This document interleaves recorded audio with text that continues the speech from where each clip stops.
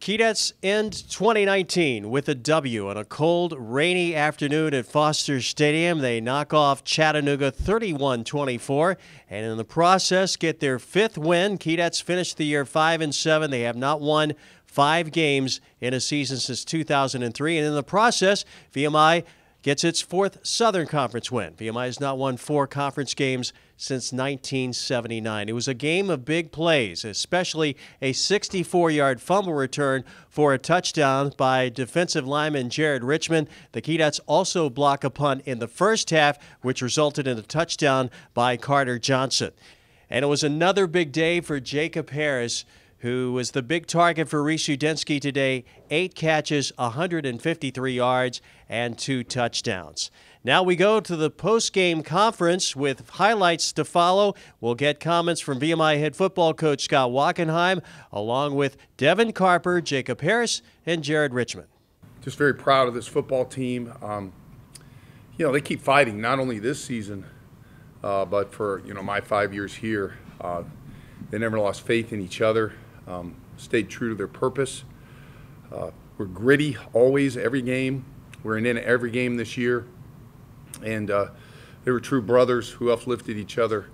And so, it's just special to coach a team like this. I believe we won this game because we just kept fighting. They took the opening drive down 5 minutes. Defense bowled their back, made them kick a field goal. The next, we go down, tie it 3-3. They go down, 5-minute drive, score a touchdown, up 10-3. We don't. They go down, drive it down there, and we find a way to get the ball back. We tie the game up. We just kept fighting on defense. We played a lot of man coverage today. We left our corners out there on islands, but our defensive line provided pressure, made Tiano throw on time, made him uncomfortable at times, and our DBs came up with just enough plays to make it. Critical fumble recovery for a touchdown by Jared Richmond, but I think the key difference of the game was the snap over the punter's head. Our guys keep fighting. We end up blocking the punt, and Carter Johnson recovering the ball in the end zone for a touchdown. Both sides made just enough plays. Both sides of the ball made just enough plays to find a way to make one more play than them and win the game. The defense all day long really led the charge. Limiting their run game, playing man coverage against a very good team. I just thought that the defense stepped up, played hard, kept believing. We had a couple rough outings. We had injuries. A lot of guys making their first or second start.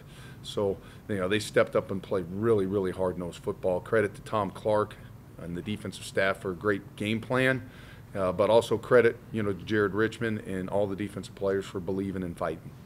I just knew it was going to be a special team coming back. We had a bunch of guys coming back from last year, and the culture was changing. People were starting to believe that we could do this, and